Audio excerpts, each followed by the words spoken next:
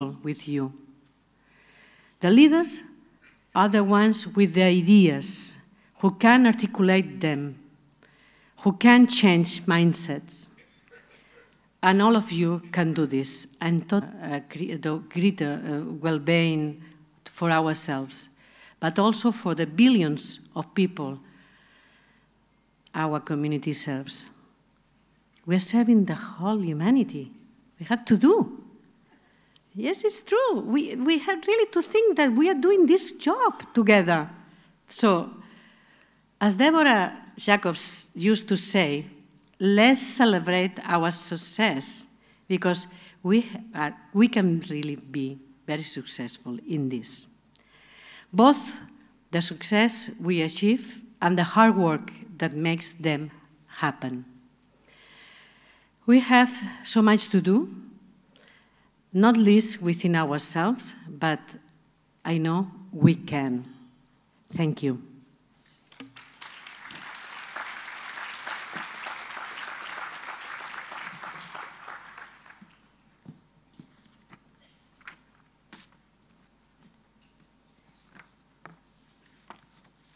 So now it's over to my colleagues. I would like to you join me on the stage. 3 of my predecessors will join us now, and each will share their insights into mindsets and mindset change within the library field. Firstly, I would like to welcome Ingrid Perrin to the stage. Please, Ingrid, come join us. Let's give her a warm applause.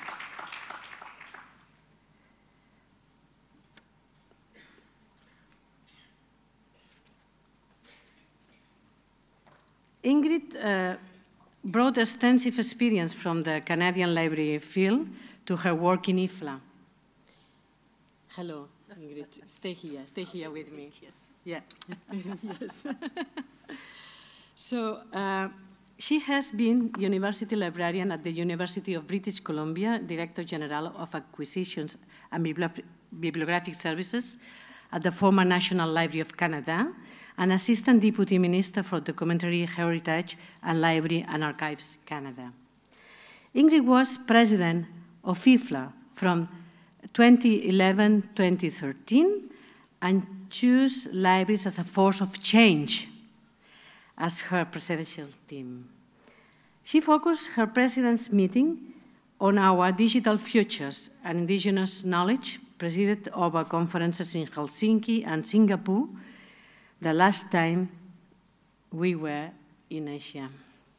So she has continued to support IFLA and its work actively, still she does, in particular around digital heritage and engagement with our strategic partners. Ingrid, welcome, or I should say, welcome back. And now you have the micro to give us your short keynote, but we want really to know more about your theme, about your thoughts. Thank you. Gracias. Gracias, Gloria. Oh, de nada. Okay. Thank you very much, Gloria, for that introduction and really for this opportunity to share the experiences of 5 former IFLA presidents, and I guess some of their growing pains too, if I can call it that, during their time as IFLA presidents. It's not something you really can prepare for, and things come up unexpectedly, and so you have to react quickly and work for the benefit of all the libraries in the world. As Gloria said, I was IFLA president from 2011 to 2013. It does seem like a long time ago, but I must say it was one of the most exciting and inspiring times of my professional career. And it also seems such a long time ago in terms of society and how fast things now have developed in relation to the economics, the politics, and the technologies that we have to deal with. So it's been a time of change for sure, but I think we were always thinking about change when I was president.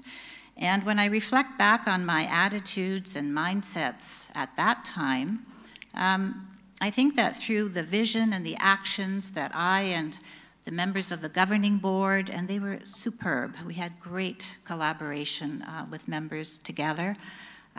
We were trying to change mindsets, but we didn't call it that at the time. I think the term is something that now is very popular, but then we didn't call it that. We were just trying to make sure that libraries were promoted for the extremely valuable role that they play and the contributions that they make to the communities that they serve. So my theme really was libraries, a force for change. And I think, like Gloria said, we have power, we are forceful, and we can make the change that needs to be done. And in my theme, I had 4 elements: inclusion, diversity, collaboration, and convergence. And, you know, we do provide access to information, so that's clear. But what do you do with that information? What do people do with that information? We really wanted our users around the world to use the information they acquired through libraries to make change in their own lives and in the lives of their communities.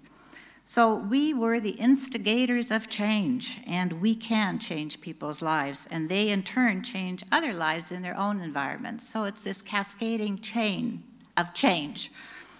Now, one of my top priorities was diversity and inclusion, and this applied to attracting more members to IFLA, and I think it was very important to say that we are strong, we will be stronger if around the world people support us. Librarians support IFLA and its vision and its purpose.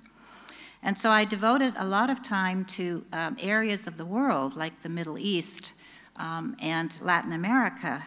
And I also tried, and we tried, to make our operations and our outputs, our products of IFLA more multilingual, because I think we need to have that aspect in all that we do so that we reach out to the people around the world so they understand us better.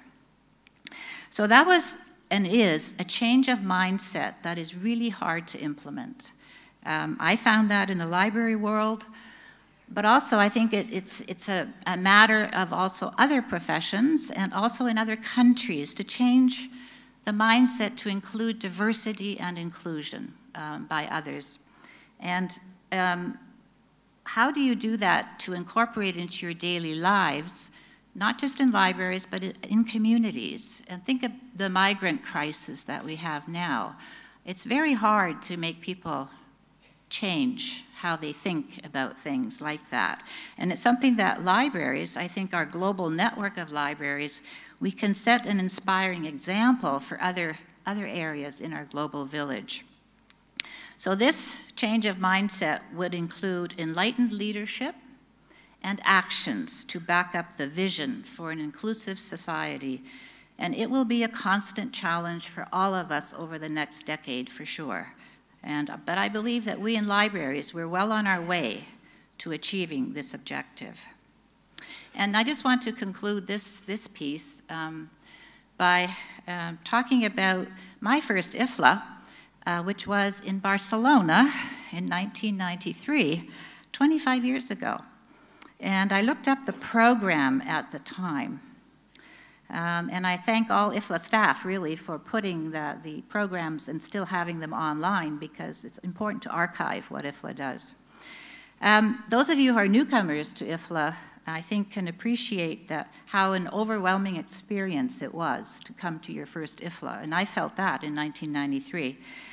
Now, when I looked at the program, it seemed very rigid in its structure. It talked about cataloging and acquisitions and document delivery.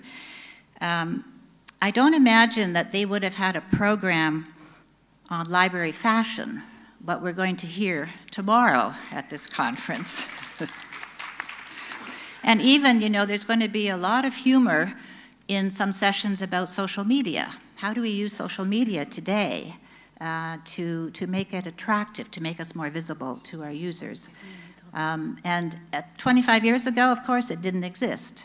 So, but there were things that were really a change of mindset 25 years ago. There were sessions on quality management, on performance reviews, on the gap between North and South. There was also a session on newest technology, CD-ROMs. So we were ahead of the game already, 25 years ago. And also I want to mention one last thing. There was a session on women in leadership and in libraries. And it was led by our dear Marta Terry at the time.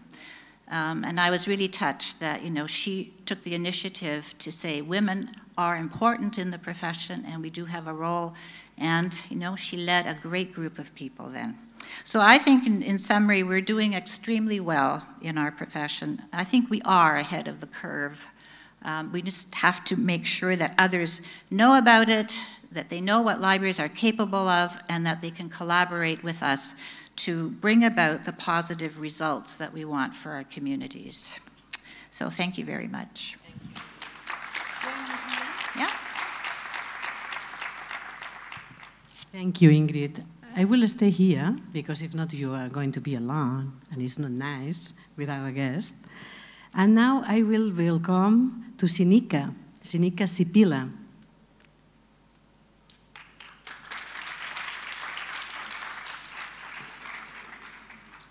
First, to talk about Sinika, I wanted really to thank you, Ingrid, for your insights, really. I really appreciate your talks.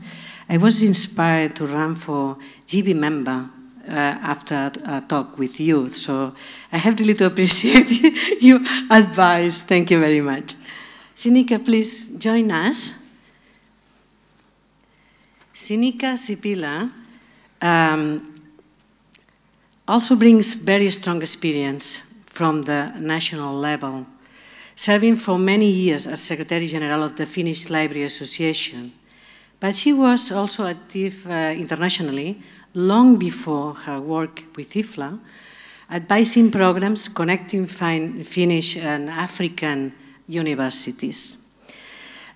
Maybe many people does not know this, and I want really to remark that you were so active in this field. Sinika was president of IFLA from 2013-2015, and her theme was a very well-known: strong libraries, strong societies. Her president's meeting focused on the impact of libraries in society and on transforming libraries, very relevant given the theme of this conference. She was IFLA president during our conferences in Lyon, France, and Cape Town, South Africa. And as a co-chair of the National Committee for our 2012 Congress in Helsinki, she certainly knows how much this sort of events means. So, Sinika, welcome. Give us your speech. Thank you. Thank you, Gloria, for the introduction.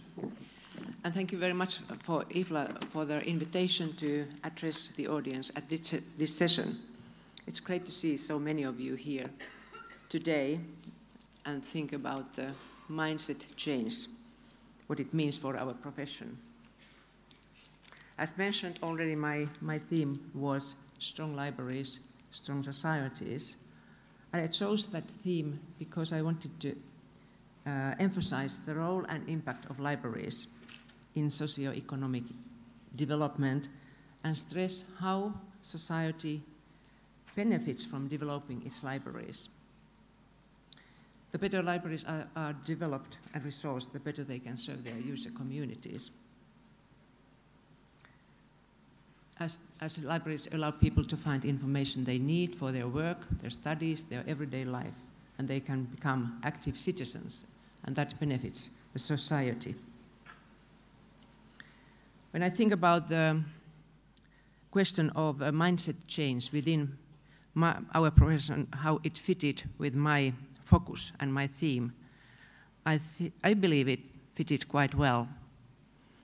Our field had started to think out of the box, so to say. For instance, surveys have been conducted on the economic impact of libraries. and other impact as well for society.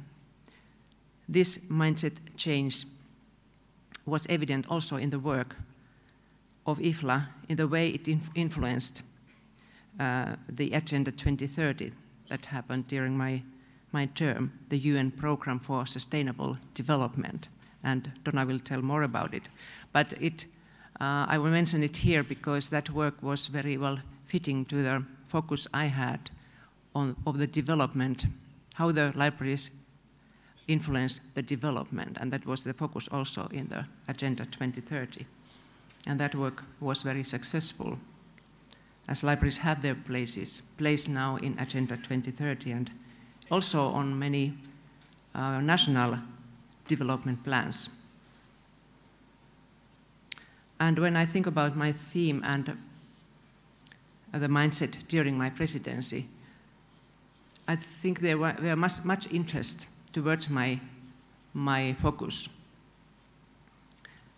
Many colleagues appreciated that it gave libraries more importance when they realized that they were part of a bigger picture, and then that inspired them to adopt new mindset in their work. It gave them also tools when talking to the politicians and decision makers. In Namibia, there was a Namibia Library Symposium devoted to my theme. Speakers from all over Africa related examples about how their libraries support national development plans, education and knowledge creation, e-learning, and human rights in Africa. We also heard presentations on how to create awareness of the importance of libraries, how libraries empower communities and build stronger societies. There were also questions in some countries how to implement the theme, as librarians felt that they had too few libraries and they were poorly resourced. They thought this posed challenges when they strive to influence their development. Situations do differ from country to country, and then it's important to have a clear vision how to best develop libraries. And it's critical to remind the politicians and decision makers on the many ways in which libraries can benefit the society. And this can require a mindset change to see the possibilities and seize the opportunities. It's hard to say exactly what has been the impact of my theme on the mindsets within the library field. I can only speak about my own experience, and here is one example. I was very honored when the theme for the Lithuanian National Library Week in 2016 was named Strong Libraries, Strong Societies. This highlighted to me that my theme had been useful for the Lithuanian colleagues, as they wanted to use it in their own work in promoting libraries. It's my hope and belief that my focus and theme has provided encouragement and acted as an inspiration to colleagues in the library and information field. Thank you very much.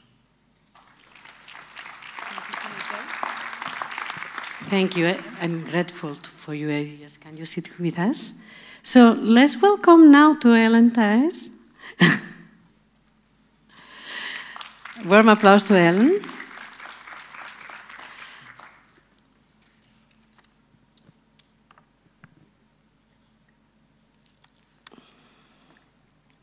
Hello again.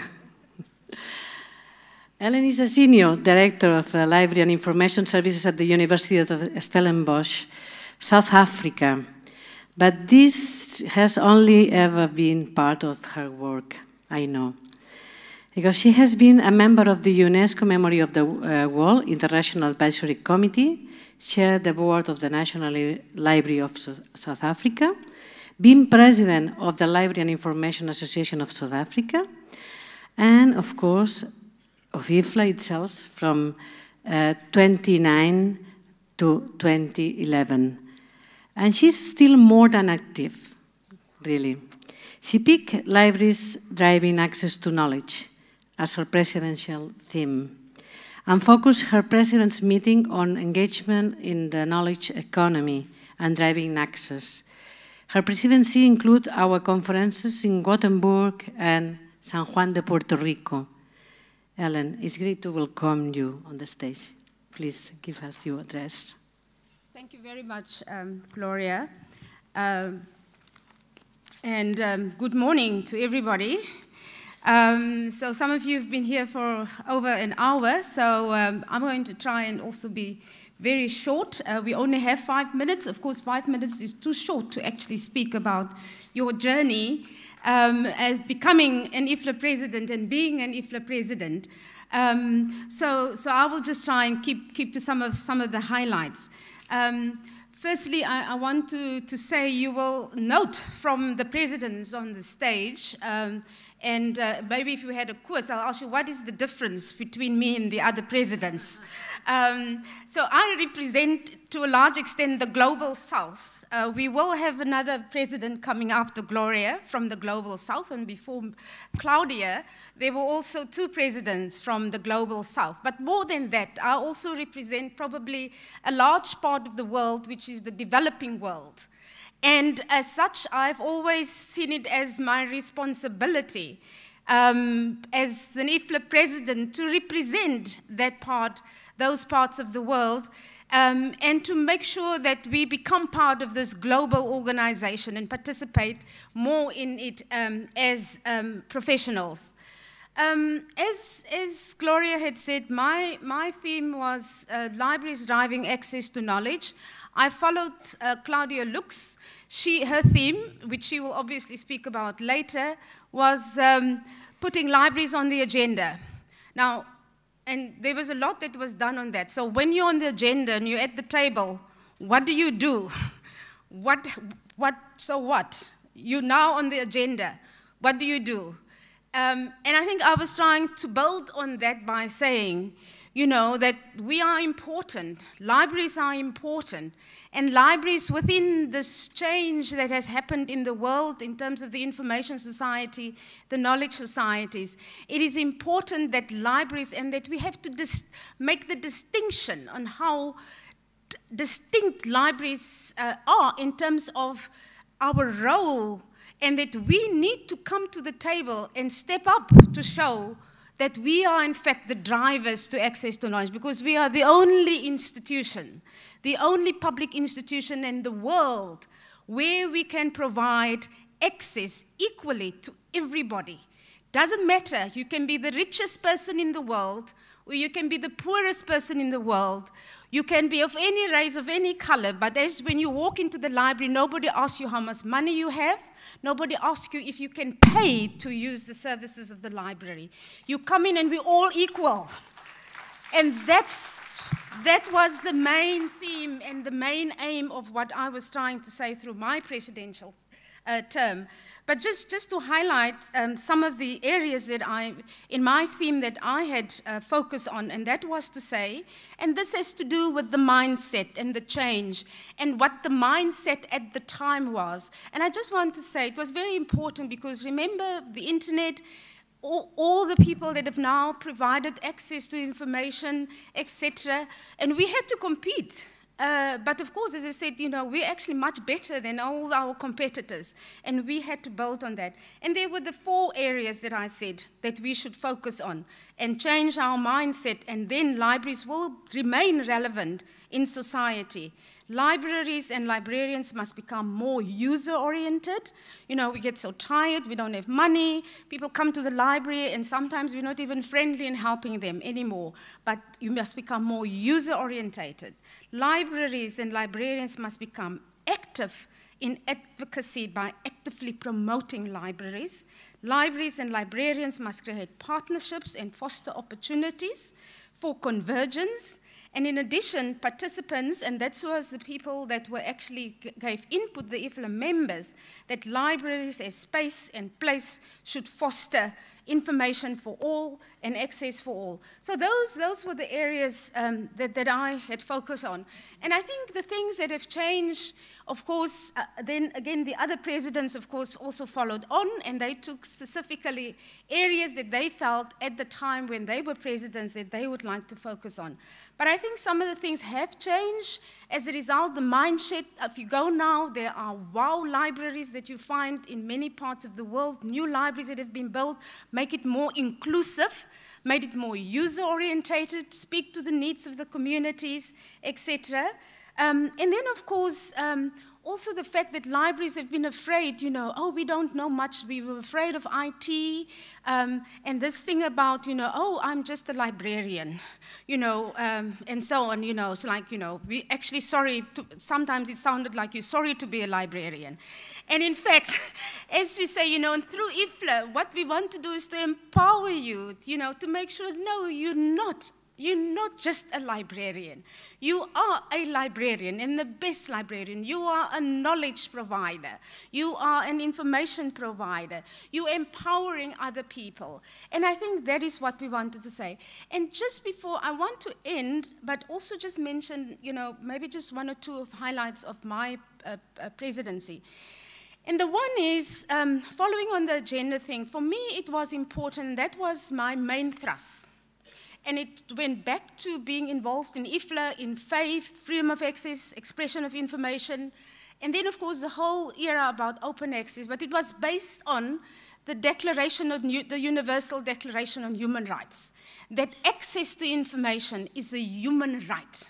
And that is our one thing, again, where we can stand out, that we have to fight for, that we have to fight even governments if they do not make sure that that access is guaranteed. And we have to do that. That's why it's so important for libraries to continue.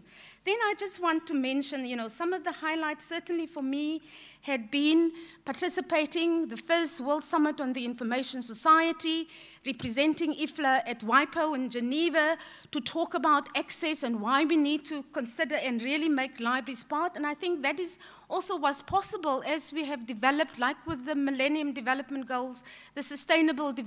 IFLA created those platforms. It started with the World Summit on the Information Society in Geneva. You know, having been able to go to China for the 100-year celebrations, UNESCO participating in that. But the important thing was that I have learned through my presidency and where I think we can influence this and why IFLA is such a powerful organization. And it wasn't perhaps, you know, the things that we have on the website and all of those things, but it's actually going to a country where we've never been, a country where you find professions that are really, you know, they want to hear more, they want to be part of this global community. And I think if we may have to make some kind of assessment to see, before my presidency perhaps, how many people from developing countries or from Africa have actually attended IFLA. Because if I know when I started in IFLA in 1997, maybe 100. From South Africa, maybe 10 or 12 people or 20 people have attended. But I know since then, or if you go and host a conference in a country where you haven't been, you will see the change. That's how IFLA becomes more and more global. So I know my time is up. So I want to end with just one thing. On my way here, I was sitting in the airplane, and there was a newspaper, and it was an article on a library, a new library that they were building in one of the rural towns in South Africa, and in an informal settlement. And I read this and I thought, you know, this is exactly what my theme was about. And this is what I want you to leave with in terms of why I think we need to continue. Our work is not done.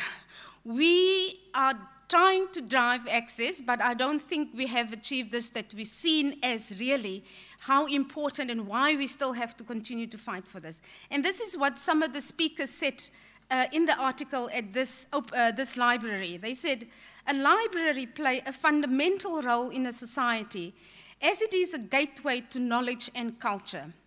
Libraries not only are educational facilities, but could create job opportunities.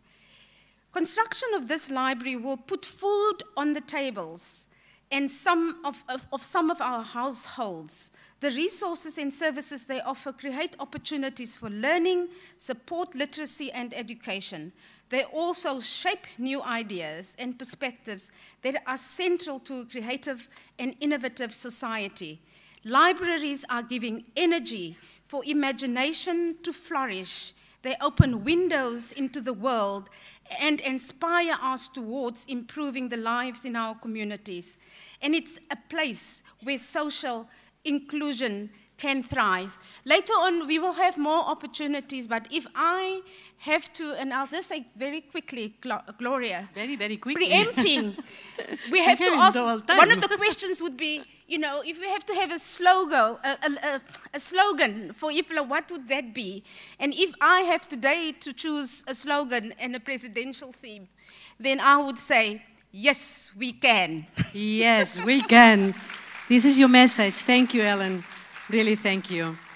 So, I have really now to ask you some questions, because if not, it's just giving you your address, and we need much more of you to explore your ideas, your experience. So let's go more in depth. I have one question for Ingrid. It's a long question, but you will answer. As part of your presidential theme, you cited a participant in the past conference who underlined that we must not be prisoners of our preconceptions. We need to reconsider our attitudes and assumptions. It was a pleasure to read this when I was looking for information for today, and it really echoes what I hope we can do when we talk about mindset change.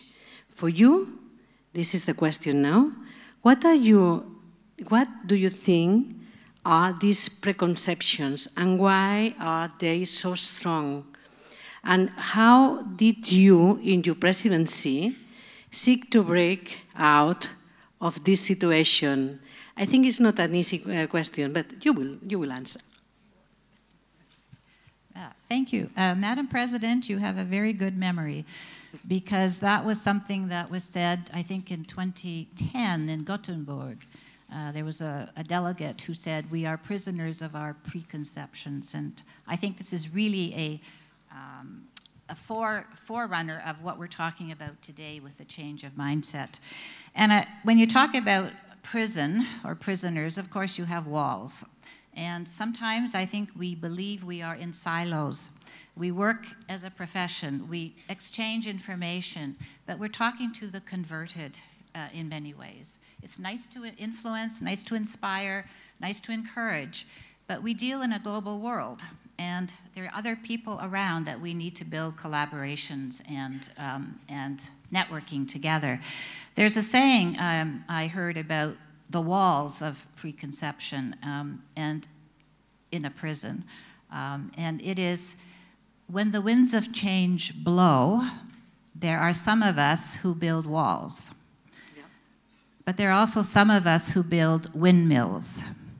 And I think that's this maybe a slogan we can also think about in terms of how do we break down those walls of preconceptions. I think librarians in general have a sense of knowing a lot. In my experience, you know, we know how to acquire things. We know how to organize information. We know how to serve our users, we think. But we don't. I think we have to be very careful that we don't stay in those preconceptions that we've had for many, many years. It's very hard to change those ideas that have been around for decades of how we should work. But I think we need to break down those walls, and we need to get more input from not just librarians, but from our colleagues in other strategic areas. We need to have the support of governments to say, this is what we want to do. How do we do it best? And we want to be a partner with you because we have so much to contribute, and we can influence as well. So I think it's a great phrase, and it's something we need to remember, but we also need to remember we have to break down those walls, and we have to do things differently to achieve the results that we want for our users. Thank you. Thank you, Ingrid. Let's go now to Sinika. Regarding you became president in 2013, and you talk about how libraries had helped Finland concretely transform from a poor agrarian economy to a modern way of a sustainable agrarian economy. So you really think through this providing access to information and education, our institutions build a stronger society? You said many times in your speeches. Yet, of course, technology, economies, and societies have moved on later on. Do libraries have, this is the concrete question, do libraries have what it takes to accompany this continued evaluation? Do you think libraries have this? Well, the world has changed, of course, but libraries have their role to play today too. And now there is no lack of information and knowledge. We can find it through many, many ways. And I think now libraries have a different role than when it really helped Finland to develop by giving people a chance to find the information they needed. Now I think libraries are very important in showing people or teaching people what information is reliable, for instance, because we have so much disinformation and fake news. We want to offer in libraries reliable information, and that is something we can teach people through media or information literacy, and that's a very important part nowadays. The technological development is very fast and very expensive, so that is a challenge to libraries, of course, nowadays to accompany this evolution. It is really. Thank you, Sinika, for your thoughts. Let's go now to Ellen. So, during your presidency, you place a major focus on the importance of access to knowledge for personal development and fulfillment. Just as IFLA has been doing secondly at the United Nations and around the world, you underline that this access must be equitable. You said already in your speech, libraries, if they are open to all members of their communities, can be force for progress and fairness. You said really, poor and rich people, they can get into information because libraries are there and must be there to facilitate the access. What mindset changes does this imply for you as concerns that the way that libraries work with the users? What evolutions did you see during your presidency at the moment in this way? Thank you very much for the question. I think I'll just respond by adding a couple of additional points to that, because I think I've also addressed some of the mindsets that have changed. And some of the changes that I've seen and some of those libraries that have really, librarians that have taken this up are in the following areas. Firstly, as I said, and ended off by, you know, we can do this. We are the information leaders and experts in this field. They started to create libraries. For example, I've seen in countries like Finland, I've seen in Germany, I saw in several other countries.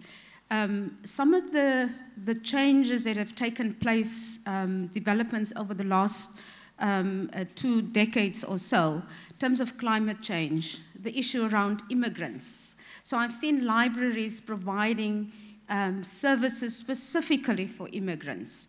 I've seen how libraries have taken on the issue around climate change, green libraries, green environments, how they have changed. They realize we have to make it, we can make it possible. We have a role to play. We can also do something. Libraries, countries that are dealing with poverty, unemployment, how we can use the libraries, how the libraries and the change in terms of the users is how can we empower the users? Because if we are empowered, we can empower our libraries. And I think those, for me, are really some of the major changes that have taken place and where libraries have started to see, and librarians, that we can contribute, that we can make a difference. And if we can tell governments, if you want to reduce poverty, if you want to reduce unemployment, libraries are drivers for economic development, for economic change, for innovation, and so on. And then we will get the funding and the resources that we need. Yeah, I really think that you are right, and the change happened, and for us it's easier now because we have an agenda, the 2030 agenda, that is the transformation of the world. And most of nations, countries are really following these steps. So they are including in their own initiatives of development the way that people, the literate people, can really achieve these goals. So now it's easier for us, but at that moment I had really to thank you because it was an inspiring speech and achievement, because we were not thinking about several fields that were not just library fields, research fields, community information skills. You really opened this door to us. So later on we saw that this can be possible, and IFLA is really working on it. And with the Lyon Declaration, starting in Lyon with Sinica, that we really wanted the United Nations members to think about the importance of being into information, giving facilities to information. Thank you, Ellen. So I'm now going to Sinica for a short question. Let me see. You also highlighted the connection between libraries and democratic ideas of freedom and access to information and knowledge. How far did you see this connection at work during your time as president? What were you able to promote it?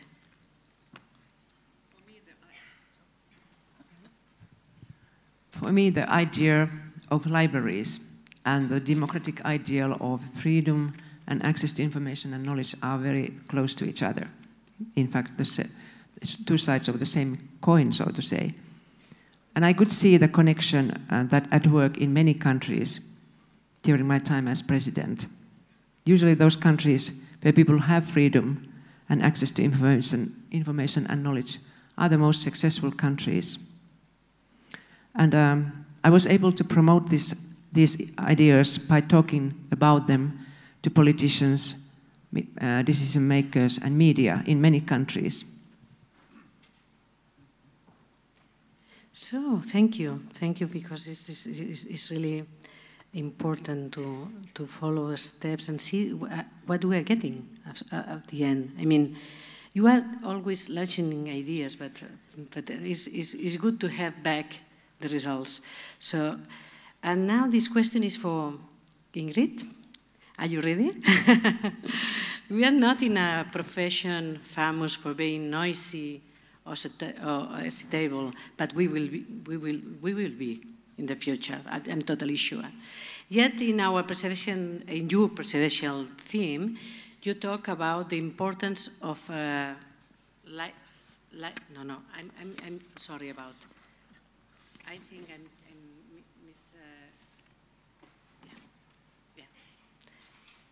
I'm now lost. Sorry about. I was repeating a question. You also highlight the connection between libraries and democratic ideals for freedom and access to information and knowledge. How far do you see this connection? How to promote? Yeah, as well. I want to combine the... Access to knowledge and freedom of expression and libraries just go hand in hand, as we know. I was in Tunisia in 2011 when I was president, and it was such an exciting time because there was a feeling there was this democratization of information, of knowledge, and that was due to the beginnings of social media. And it was you know, people were just so thrilled to have access to information where before they had less information. That was the beginning of the Arab Spring, if you remember. And, you know, it didn't quite turn out the way we thought it might, but I think that's probably the result of actions that take place, and unexpected things happen. There's more developments. Social media is such a positive force in many ways to improve access to information. But you know, we're now seeing some negative sides to social media, and some cyberbullying, some invasion of privacy, and some things that we call fake news too. So we have to be very careful in our libraries that we understand what is access to information, what kind of information, how do we help that? And I think it's a developing area that we probably didn't foresee, you know, 10 years ago, but now we have to address it, and I think we are capable of addressing it. Thank you, thank you. My question for this way to change things, for the passion, was for Ellen. I mean, because maybe we are from the South and we are talking in a different way. We're saying the same things, but we have a different energy, I think. So the way we are moving waving our arms and so. What do you think we can provide as librarians, to our libraries, to being seen as a exciting profession, as an exciting place to go into the studies, to really be part of this community? Because I know that many high schools and librarianship schools, they have problems if they don't have enough students. What do you think we have to do to change this? Very brief, please, because we have to finish. Yes, I think that's actually a very hard question to answer, but I think the one thing that I would like to see or think that libraries should really do, and that they've already started to do to a large extent, is really to create spaces that provide for social inclusion. Because if we include everybody, if we address issues around, you know, if we don't see the differences, but rather what are the common things as you have just indicated, if we can do that, then everybody will feel part, they will feel part of the community and so on. So in terms of what can we do to make it more exciting and wow, I think we do a lot. We should make more videos. In terms of song and dance, we heard about the fashion and so on. But I think, of course, social media, that's where we have to be because that's where the young people are. But I think we have to create more content, visual content that basically speaks, because people respond much better to that and not in paper. So more visual content, more stuff that not from the way we think about it, but from the way, and ask the users to do it themselves, that they create the content to make it, to show how exciting libraries actually are. So thank you. Let's applaud these three grand thinkers. Thank you very much for your contribution. Stay, don't leave. We want really to have the big picture of the 6 presidents plus the president of the Finnish Library Association. Thank you really for your great conversation. I hope we will get over these conversations after giving a coffee and talking more together. This is always important. Thinking about what you said, I feel excited to the future. Changing our mindsets, getting ourselves ready to face the future, to turn challenges into opportunities, as I said. But this won't be easy. I really think it's complicated, but we can, as you said. We can be done, not just here, but in libraries across the world. As I said at the beginning, however, it's not only our mindsets that count. To open the second part of our session, I would like to invite to the stage the man who is leading such a profound change within IFLA, that is our Secretary General, Gerald Leiner. Can you come here, please?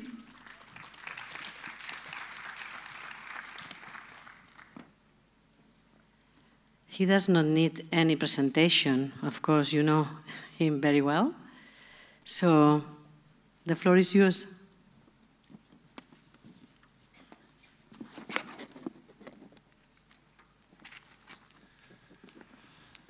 Thank you, Gloria. Thank you, Ingrid, Sinica, and Ellen. I guess this was a wonderful start of the session, and you know now why IFLA is so great. We had great leaders in the past, and this enables us to build up on them, on their work which they have done. This change is only possible because we had great leaders in the past, and as you know all from your experience, an institution can be only successful in a permanent change, taking always the best from the history, taking this as a legacy to make it even better, to adapt it to the future. And this is exactly what IFLA is doing, and therefore we are so thankful to have our past presidents here to work with us.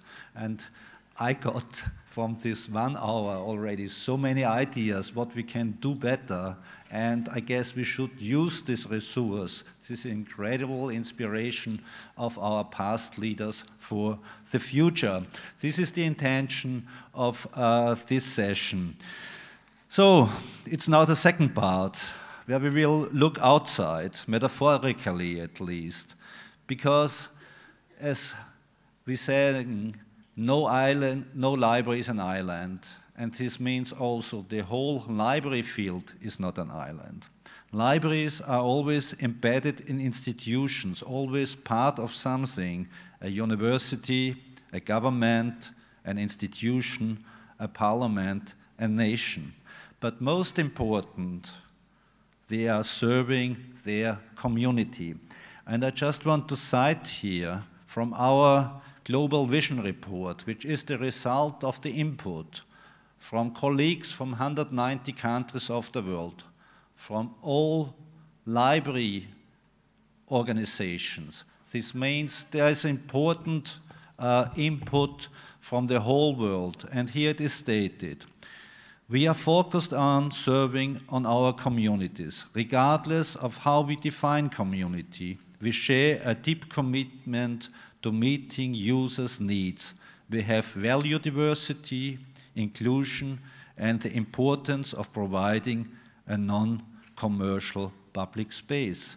But here's also the opportunity or the challenge as opportunity number 3. We need to understand community needs better and design services for impact.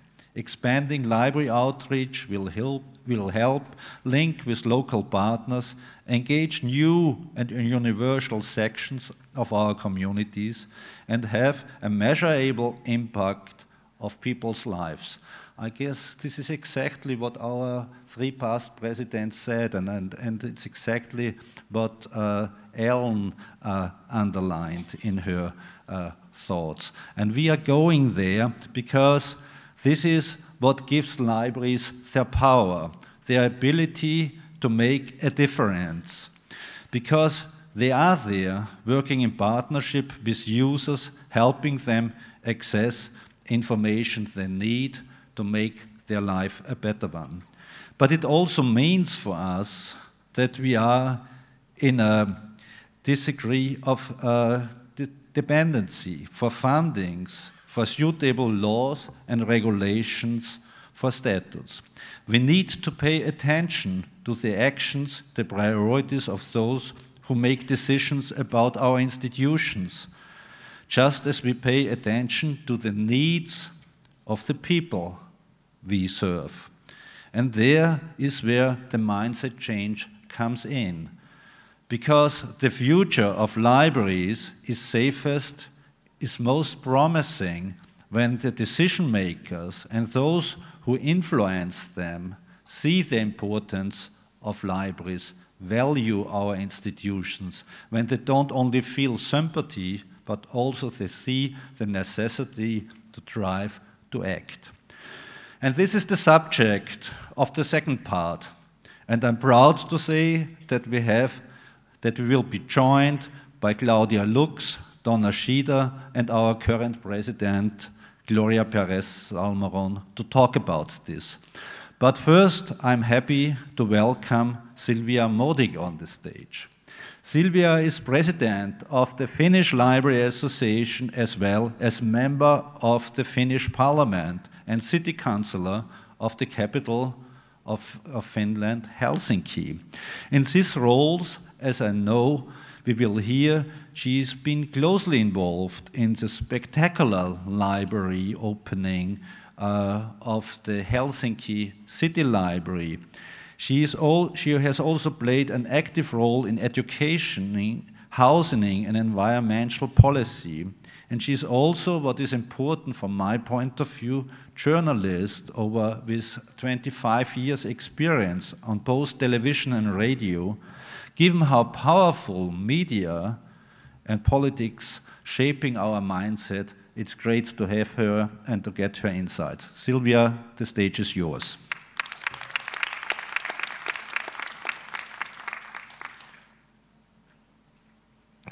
Thank you for your kind words. You put the expectations really high, so thanks a lot. Thank you for everybody. Thank you to the presidents for your inspiring words. This is my first IFLA, and I'm very excited and very happy to be here and be a part of the IFLA family. I'm the new president of the Finnish Library Association, and I've just started my work, and this is a great opportunity to be here to share with you the story of Oodi, our new central library. Can you put the first picture, or should I put it? There you go. Here you can see the building in the middle. This is our new central library called Oodi. It will open its doors in December of this year, and I hope this story will inspire you and give you ideas for this topic of changing mindsets. The libraries have always been a fundamental part of the Finnish society. We love and we value our libraries. We have always seen them as a fundamental part in what we call the welfare state. They have an essential role in culture and education. But yet, Oodi is the biggest single investment made in a library in my whole lifetime, even if we have this appreciation. It's a new building. It's located in the central part in the middle of Helsinki, our capital, and it's a huge financial investment of 100 million euros, which is very exceptional. It is also very symbolic that it is located just next opposite to our parliament building.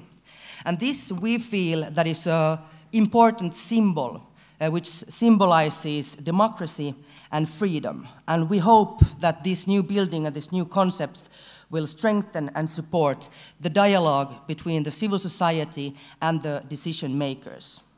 But what is most important is, of course, what is inside the walls. What does this new library enable? What will it give access to?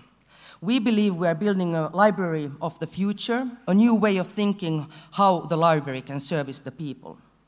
This all started from the ideas and views of the library professionals to make a completely new and modern library that, in addition to the traditional services, will provide new services and facilities that will serve the people in this changing world. The society in Finland has changed rapidly. My parents lived in a completely different society than I have. The work life has changed. My parents' generation had long employments with the same employer for tens and tens of years. My generation, a lot of people are freelancers and self-employed. The media has changed. In my childhood, we had a few newspapers and a few TV news that painted the picture of the world to us. Now we have the internet, we have the social media. The rhythm of life has changed. Society has evolved into functioning 24/7. Less and less people live the 9-to-5 lives. And this was the change that the library needed to answer to. And we needed a whole new approach how to plan a public service like the library. After we saw the need for this, it started years of political work, which ended in the political support for the library, not only in my city of Helsinki, but the government of Finland as well. Finland just last year celebrated its 100 years of independence, and our government saw that the new big central library would be a great way to celebrate our independence by investing in culture and education. And after the financial side was covered, started the work of planning what is the new library and what should it consist of. This is also an amazing example of how to participate the people, how to engage the citizens who use the library. There has been several workshops, discussions, and possibilities to vote, many several ways in how the people have been able to tell what they hope from this new library.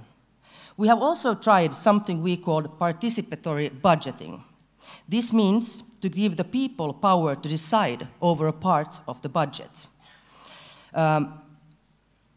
It means that the customers can make decisions on how we use the money.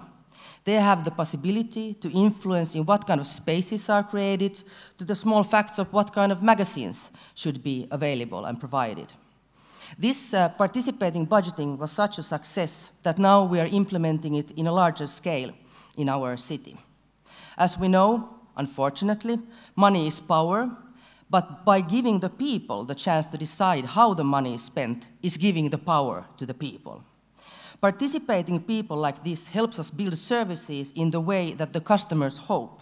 And most importantly, it makes the libraries the people's own. When they participated in the planning, it creates a sense of ownership. And this creates trust and social acceptedness for investors like this, and then it makes it easier for politicians to make wise choices. Now my computer died out. I will continue because I know that new technology doesn't always work, so I have been prepared. Yes. So, what did people want in the new library? This is about exactly how it's going to look. I've been in the work looking at the construction site, and this is about to come out. What people wanted, they wanted the traditional library services, but they also wanted spaces to work in and tools to work with. They wanted free space to hang out and meet friends, but they also wanted completely silent spaces in this hectic world we live in. They wanted possibilities to organize events themselves, and they wanted free spaces that can be used in the future for whatever thoughts will come up. And Oodi is all of these things. It's a place that I would say that changes us as library users. We transform from passive users to active producers. It's a free space for everyone, where everyone has the possibility to find their own voice and to make that voice heard. This project is about engaging and empowering people. We in Finland just recently had a study that shows that still in these days, libraries have a significant impact on literacy. In this global world, where most of us have access to the internet and therefore to an incredible amount of information, we need media literacy. We need information literacy, tools to process all of this information. How to separate lies from the truth, how to navigate the endless internet and the vast flood of information. We hope that our new library will do this, to give everyone the tools they need in the new media field, and also give the tools to produce themselves. The new challenge we have today is to be able to keep everyone along with the fast digitalization of society, that it shouldn't be the size of your wallet that gives you the opportunity to be a part of the digital world. This is one big challenge our libraries have today, and to this challenge we hope that this new library will also answer. And this project would never have been possible without the library professionals, their knowledge and their views, without their understanding of how the libraries can answer and provide in the changing world. But it would not have been possible without the Finnish people who love their libraries and who trust their libraries. And this trust is earned every day in every meeting with the customers. So, to make great library stories, in my point of view, as a politician, we need two things. We need the library professionals who are bold to try new ideas. And we need the people whom to cooperate with, so new ideas fit the need of the customers. If we have these two, even a politician knows what to do. So, as cities, as countries, they build upon us people. A country is its people, and so a library is also its users. And we need the mindset change I think we need is to have the courage to listen to the people and give space for new things to grow. The time where somebody tells us from above what we need is over. Thank you for being a part of this.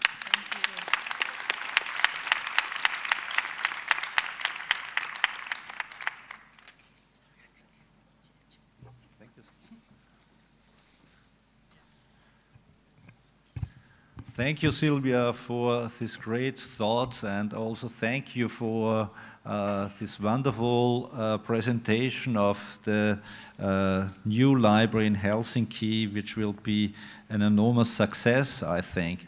But I'm also grateful that you gave this principle of not giving orders from above, to do it in an inclusive way of a creation.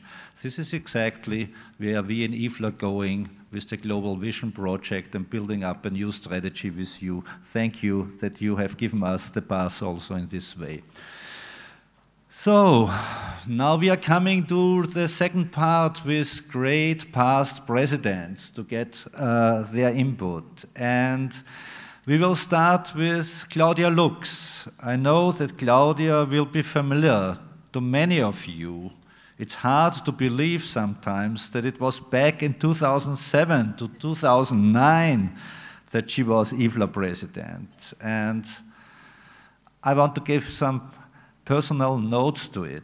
When I came in the library field mid of the 90s, I was also a journalist before, and I got the offer to become Secretary General of the Austrian Library Association.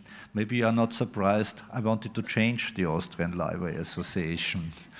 And as Ingrid said, I tried to set up windmills and to break down walls, but you need their strong alliances for it, and I searched for it. And just to go back also as a librarian, mid of the 90s, there was not so much in the internet to find. It was not easy to get information. It was more institutional information there, mid of the 90s. But then I find the IFLA journal, and I got a speech which Claudia gave at the IFLA Congress in Istanbul, and I was fascinated of this article in the IFLA journal. And I thought, this is exactly the woman I need to inspire the Austrian people to go for change. And at my first conference, which I organized, I invited Claudia, and she inspired me through my whole professional career. And when she became then, already then as director of the Berlin State Library and as president of the German Library Association, when then she became president of IFLA, she had an inspiring, really, theme. Set libraries on the agenda. This was a milestone for me in the history of IFLA, to send out the signal how to change it. And she started really to change IFLA to make it to an effective modern organization. Yeah, that was a great start, but she still continued. She had after this still the energy to become director for building up the National Library in Qatar, and she gives still her energy to IFLA as mentor for our Young Leaders program. And I guess all our young leaders can be happy, as happy we are that she is here now with us. Please, Claudia, start.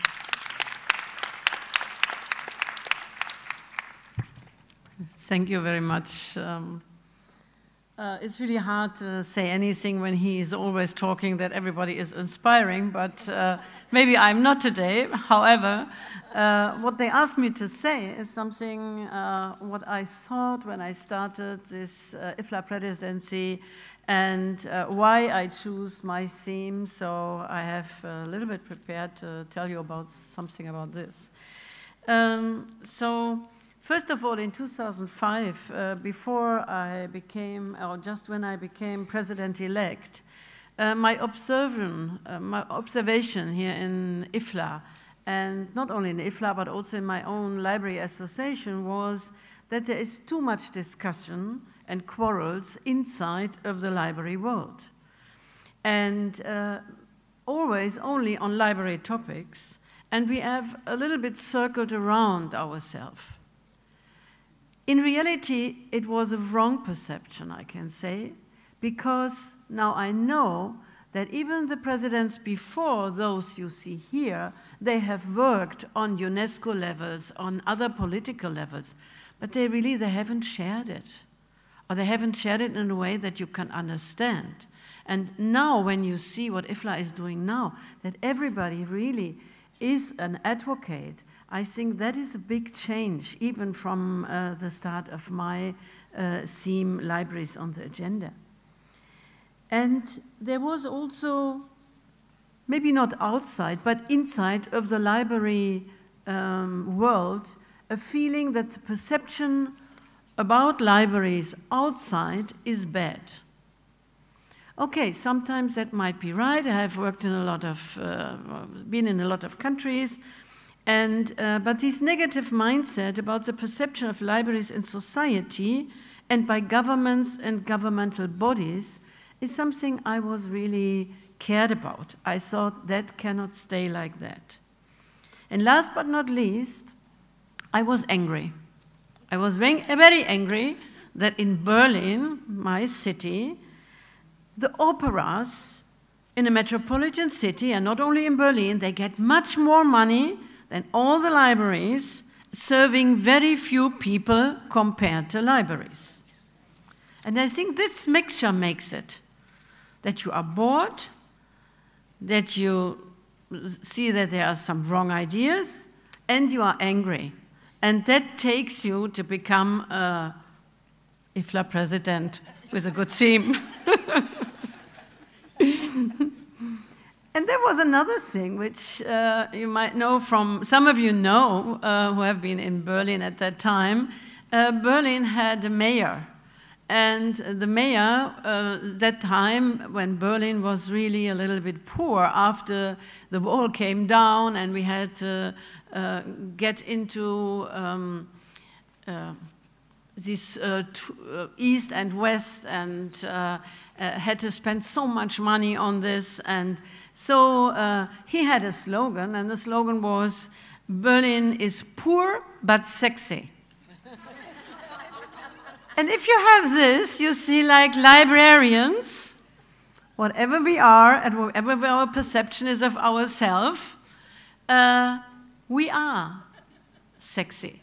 And that's something, not only with I don't want to repeat the fashion again for tomorrow, but it's a great session.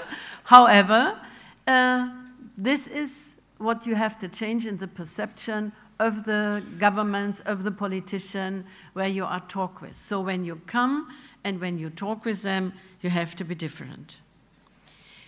What also was very great when you take up libraries on the agenda, first of all, that you are there, and then Ellen has to put something on it, as she said.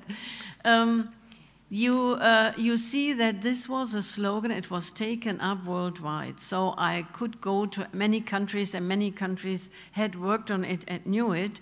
And there was this element, how to approach politicians from our side. And I had one experience, which I'm still sharing with my students at the university in Berlin, that when I wanted to change the Senate Library I was a director of at that time, in the beginning of 1991 to 2007, to 1997, I wanted to have the computers, all the library system and so on. And I was taken back by people from the administration telling me, no, no, no, you have in your investment, you have some typewriters, and maybe you can get some electronic typewriters or things like that. And I was really shocked about that situation. And there was an old administrator, and I was talking to him. I said, I try the best, but the cultural ministry, I cannot change their mind in this. And he says, in the moment when you are stuck in your administration, you have to go to the politician. And you know you are not allowed to do that. You do it in a way that they don't know it or that they don't see it. And that's exactly what I did. So I talked with politicians. I was well prepared. I had everything on half page. They cannot read more, things like that. And in reality, I got it. I don't tell the whole story here. I can tell it anywhere else. But, and I got the money, and I could change the Senate Library completely into a very modernized library.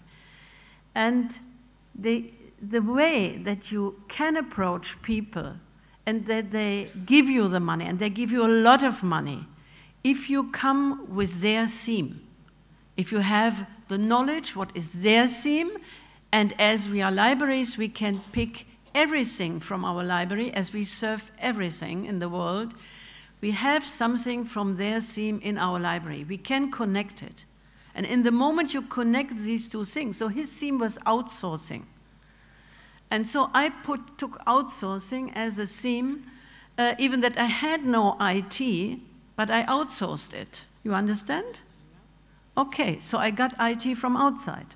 Normally you first have it and outsource it. But this is what they were, the wording was it, the buzzwords. Sometimes they really look for the buzzwords, for their own agenda. And if you align it with this, you have a great chance to put your issue on the agenda. However, for other aspects of my presidency, it's the same. You also need to have those people who support your ideas. And when I went in, I think that was 2007, yes, 2007, I went to the Bill and Melinda Gates Foundation. And I just said, I just want to talk about you because you have a great project on libraries, IT in libraries, computers in libraries. And you have also an issue, what I read in your paper, that you want to do it in a sustainable way. And you are looking for sustainability. I have an idea for your sustainability. Give the money to IFLA. We are the libraries. We are the librarians, and in the future, this organization will stay and will make one thing which makes libraries stable and sustainable. When they have the power and the competence to talk to politicians and to convince them. Because if you give money and if you have the government for a year or two for a project, as the Bill and Melinda Gates Foundation did, that is excellent, that is great. But looking for sustainability, you might have different politicians coming up, and you need different librarians. And the librarians have to be trained how to do the right advocacy to make this ongoing, to get this future money for these kind of projects. So it was my own surprise that I took it up. And we had the first $1 million on the Durban conference announced. And I'm really happy that all the others, including Jennifer, our former Secretary General, and now the new team here with Gerald and Gloria, have worked with the Bill and Melinda Gates Foundation, and also without the Bill and Melinda Gates Foundation, and especially you, we would not have been in the chance to get this for the organization. So it's not only with the politician outside, also with your partners to work together to make this advocacy the first. And one of the other aspects I saw when I talk with colleagues is how is the perception, if they complain about the perception in their society about librarians, I say, how is your perception, your personal perception in your family? Do they know what you're doing? Huh? Do they know what you are doing? Do they really know? Or do they think you read books during your work? Okay, so maybe we have still a lot more to do to be that every librarian becomes an advocate. And I think we really have to talk about what we are really doing to everybody. Thank you.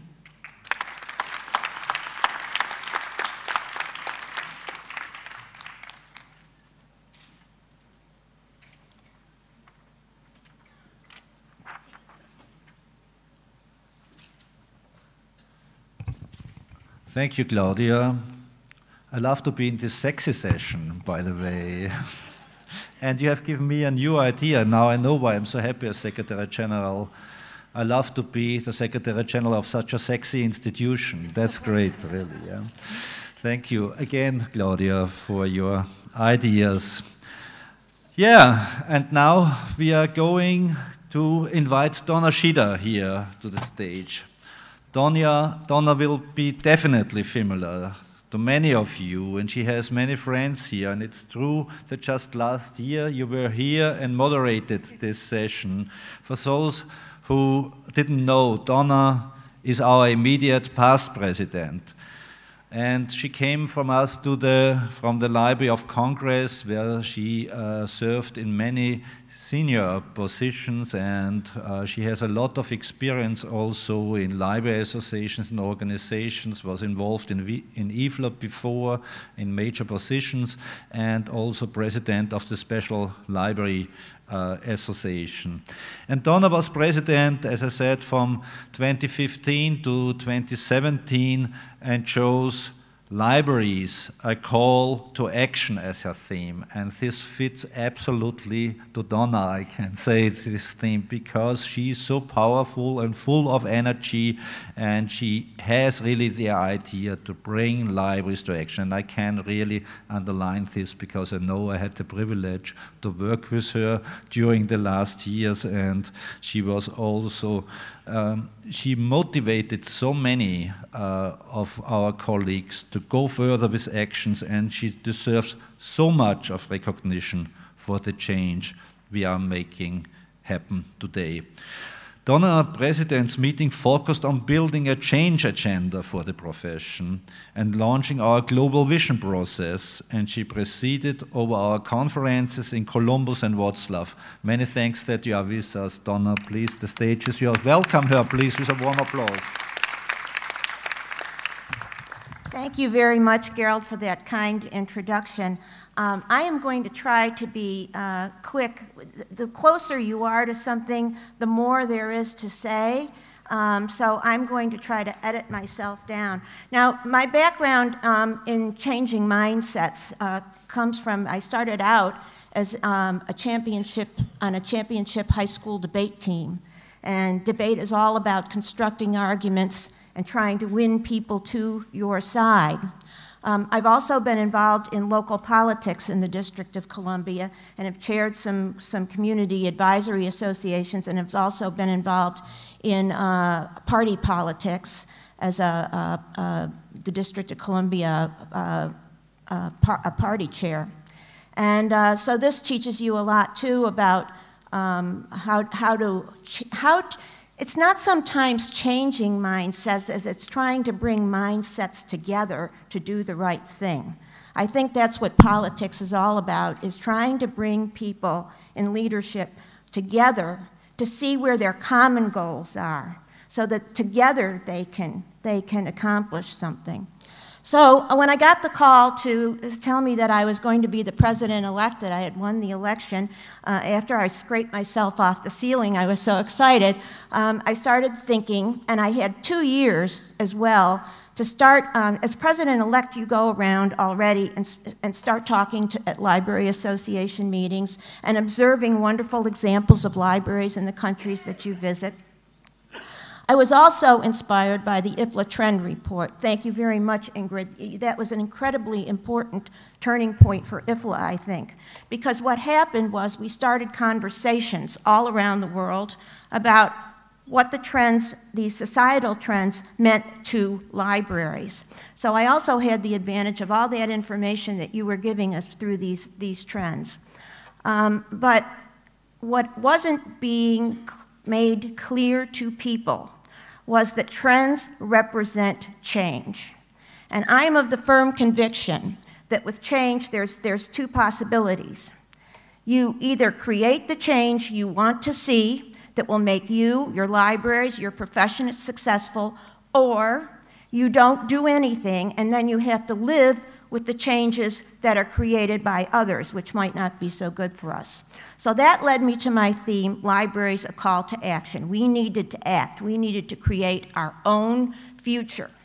So I loved what Gloria was talking about in terms of the psychologist experiment, because I often think one of the biggest barriers to change is that what do I change? How much? It's big, it's huge, and it becomes overwhelming. So I thought the first thing I needed to do was to provide a framework for how to think about this. So off came the 4 levels of change: personal changes, institutional changes, and for this particular segment right here, there was national policy and global policy changes. And without change happening and converging from all those levels, it won't work.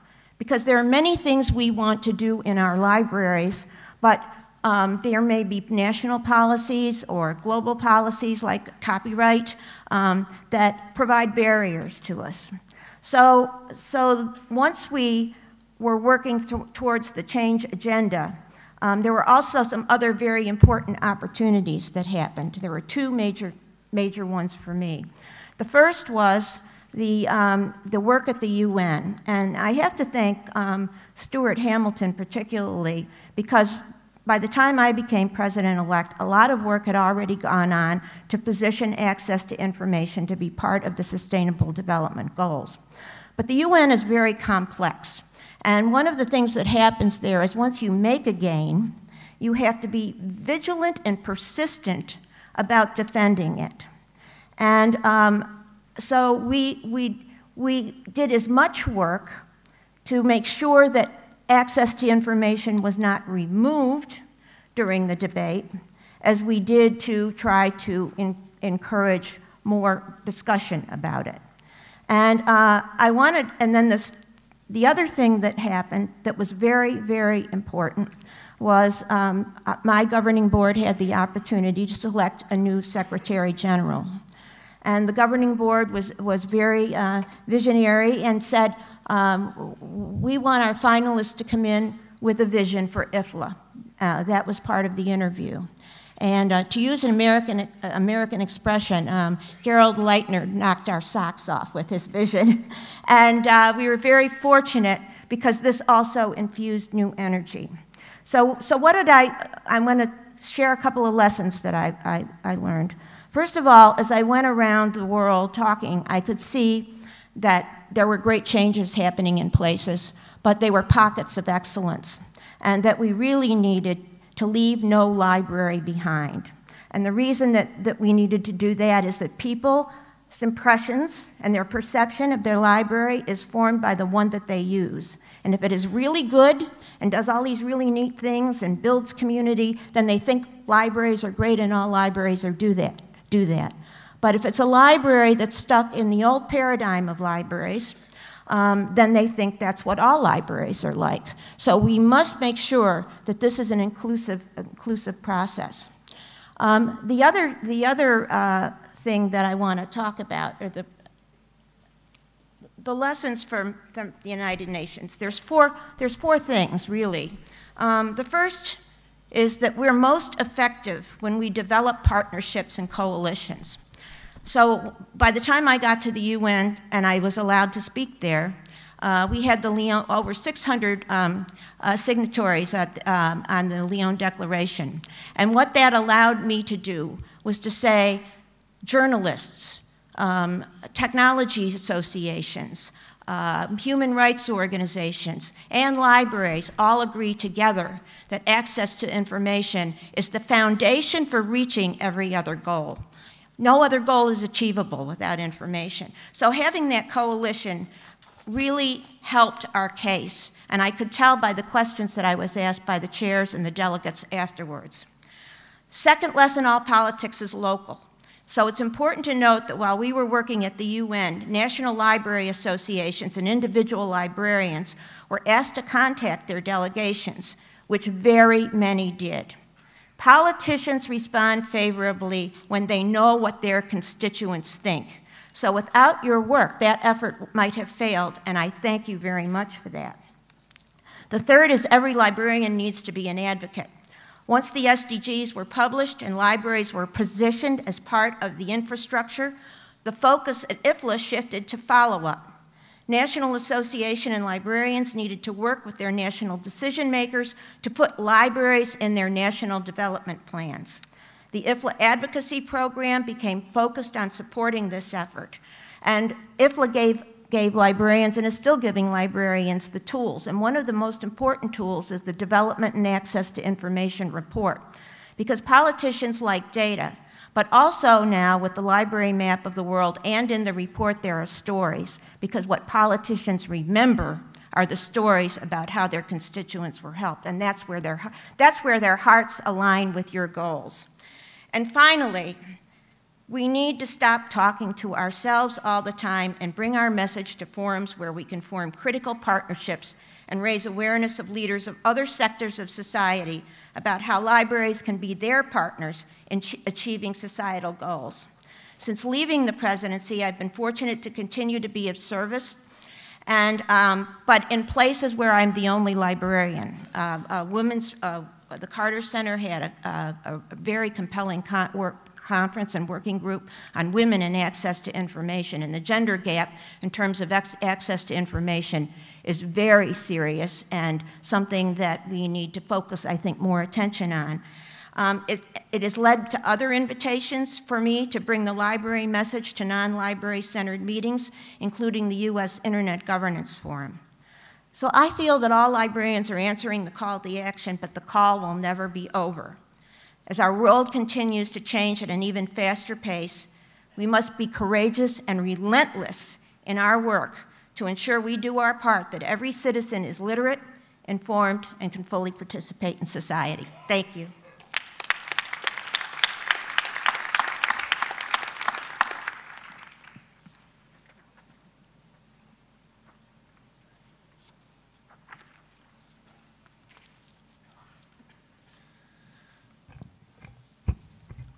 Thank you, Donna. It was great to hear you again here, and I think some of you heard Donna the first time, and it was great to get her insights again, and you can imagine how much power she had during her presidency to speak.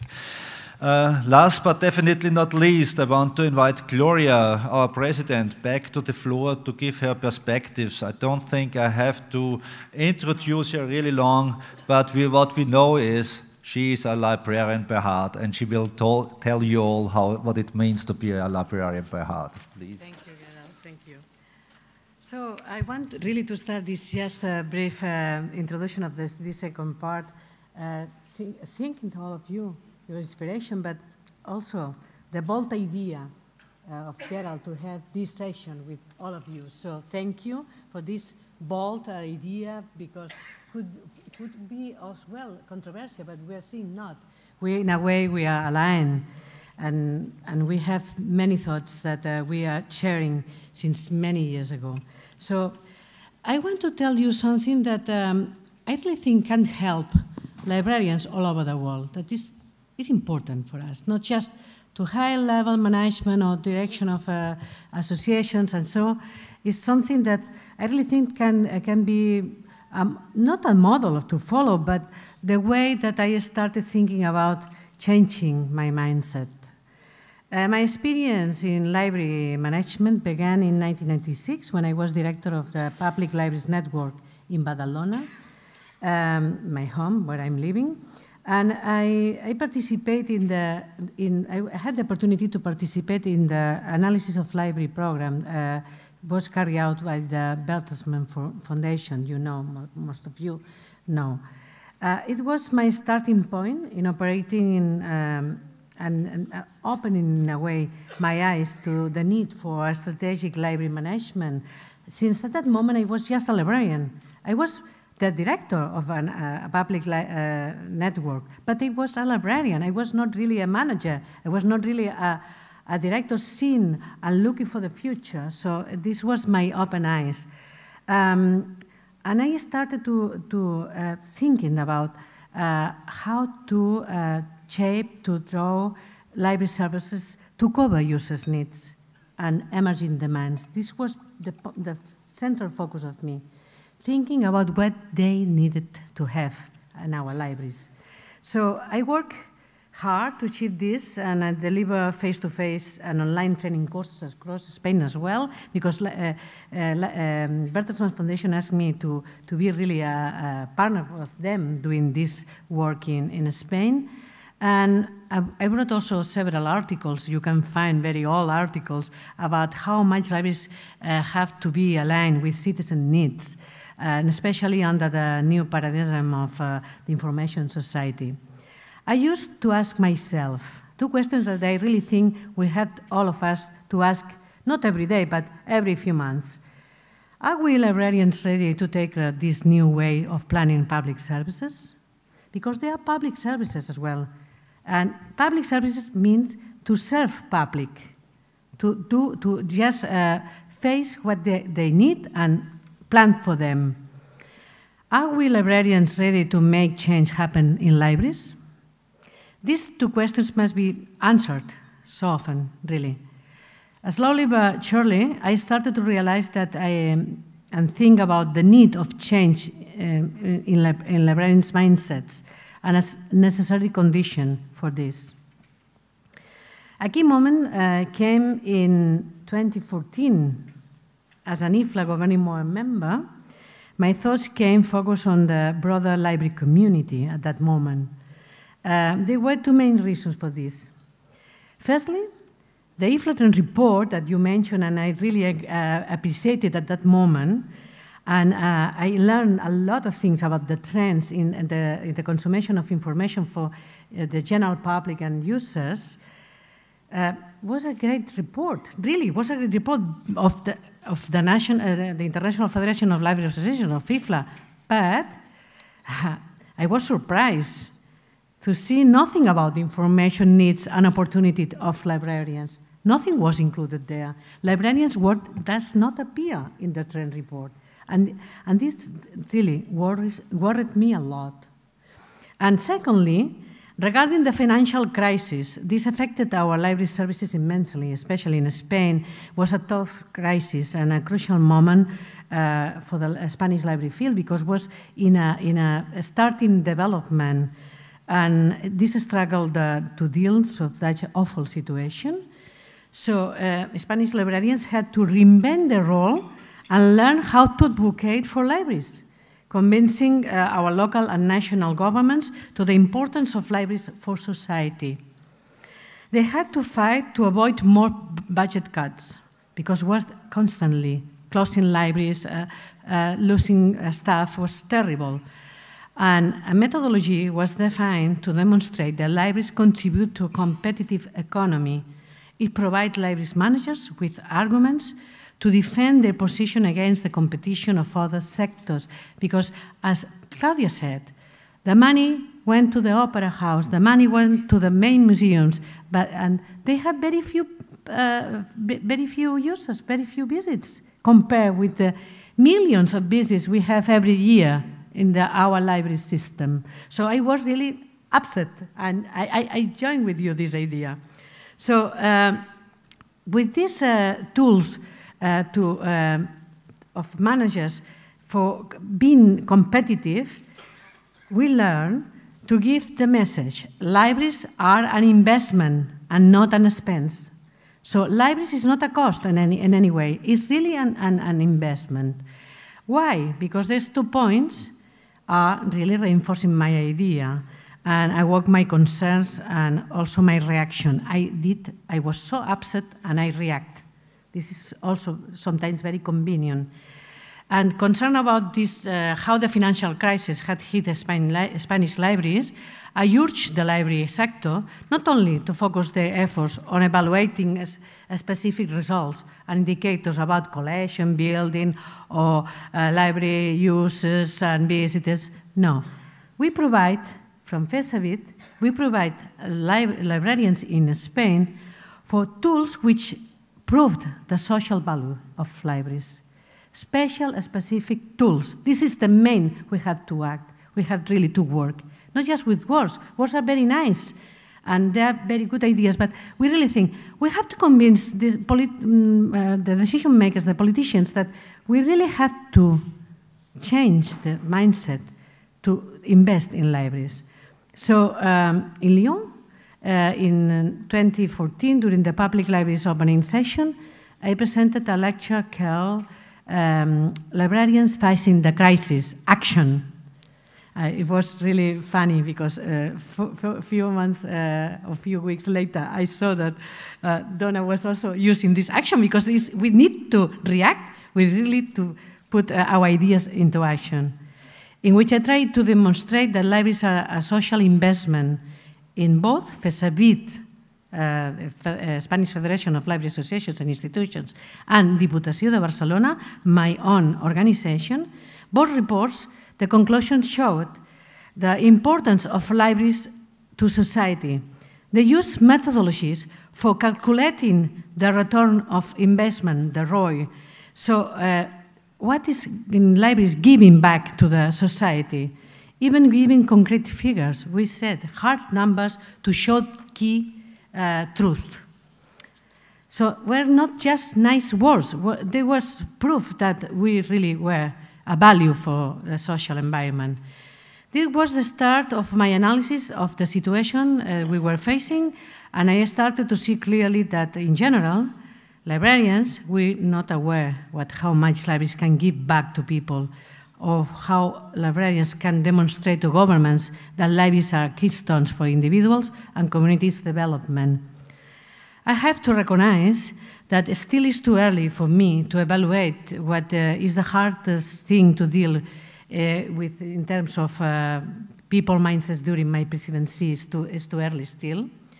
But I see sometimes several wise, skeptical librarians thinking they don't have to be involved in development. They don't look at themselves as main actors for a real change. And unfortunately, they want to carry on always forever. So I believe this forever will not exist anymore if we don't change our mindsets, is really what I'm thinking. So during the IFLA Global Vision regional workshops, we heard that there are still many librarians complaining, suggesting that the library field is risk-averse, being passive rather than acting for change. They believe that they can change every single challenge into the opportunity for improvement. Looking back now, in IFLA, we are looking and working hard today, facing new challenges, and new changes are coming in different ways, working on IFLA's transformation, as we have said these 2 days of a conference. We're trying to see what we have to deliver to engage librarians all over the world. The executive report of the first phase of the Global Vision launched in Barcelona last March gives us a new landscape of how to face challenges and work on the opportunities for the library field. This shows optimism that there is a realistic opportunity for change. Today, I'm certain, totally certain, we are truly changing, also acting on a new IFLA strategy with all inputs on the future, because IFLA is all of us. And all our voices count. We're seeing day after day what more we can do together as a united library field to change our own mindsets. I can imagine, I really want to imagine that my speeches, and of course, President-elect, Secretary General, members of the governing board, chairs and officers' speeches in the library conferences we attend are helping. I really want to imagine this, it is happening. But I really think, and it was already said, because we are sharing these ideas, that we really need in the library field that every librarian has to be an advocate. I love this slogan, librarian to be an advocate for the needs we have. I guess all of you by now will know my slogan, libraries as motors of change, a motto that expresses a movement indeed. I still believe that we librarians are the gears of the motors of change, a worldwide movement of librarians that are speaking up and acting as real advocates for libraries. We need every single librarian to join IFLA movement. So online and you librarians, remember always, join this movement and let's move up a gear. Thank you.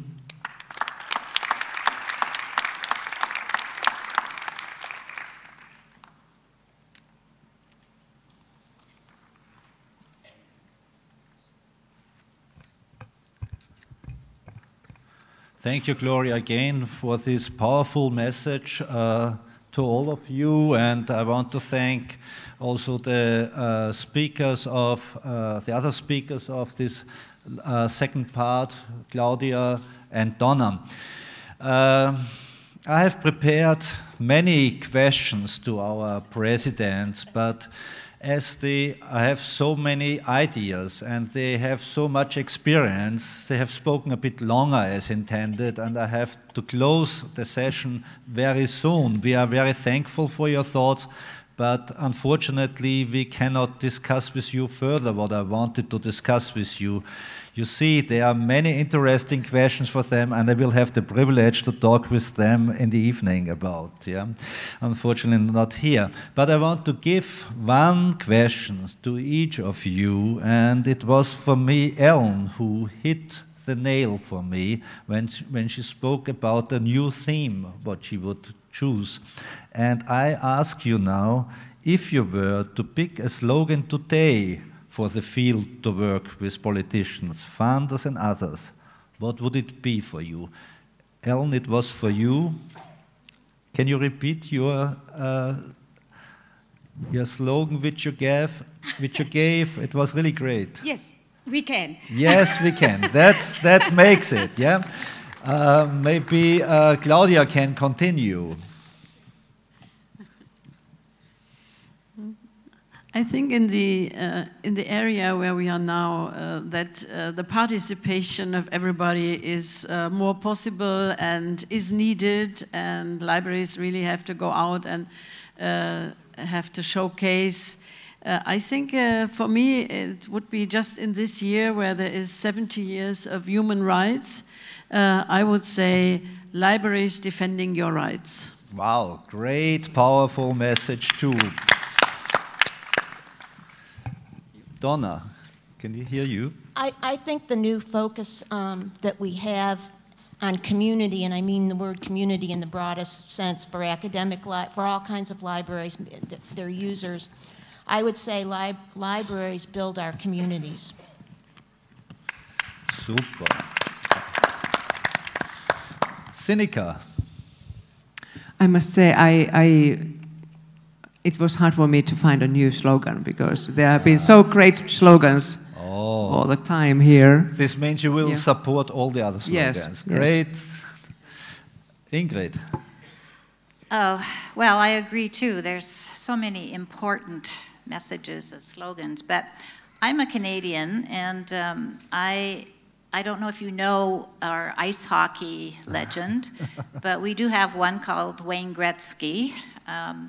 And he said once, and he said, I move to where the puck is going to be, not where it has been. And that slogan has been used, in thousands of PowerPoint presentations in corporations and companies. They love that slogan. But I think for us, it means, let's aim for where the information world is going to be, not where it is now. It's just looking forward into the future. Thank you, Ingrid. Wonderful. Gloria. So being consistent with what they said, I really choose one slogan that is, libraries are an investment for development. I will choose this slogan. What do you think? Do you agree? Yeah, great. I think you know now why IFLA is a successful, powerful organization. These presidents made it happen, that IFLA is really the global voice of libraries, and it's a legacy for us to develop it further. And what we are doing is, luckily with even bigger funding of global libraries, as Claudia told, that my predecessor built up trust and has shown that IFLA is able to do, and I guess on this we could build up to make it even bigger and more successful. And this money of the legacy from the Bill and Melinda Gates Foundation is a game changer also for IFLA, because we can do things different as it was possible for the former governing board and for the former presidents. We can reach out more, we can more work with you in your region, we can go to you, and the result of it is this global vision report with the input from 190 countries, what was not possible before. And on this we will build up now, and we are going there further, and I ask you to join us in the afternoon in the session where we speak about our future, of our vision of our future, a strong and united library field powering literate, informed and participative societies. And we will have the session here in this room, and there we need your input to create the idea stores today at 1:45. Your ideas here, and I hope we will get also the input of our former presidents to make the field stronger, to create our future together. We are counting on you. See you back here at 1:45. Thank you, all of you.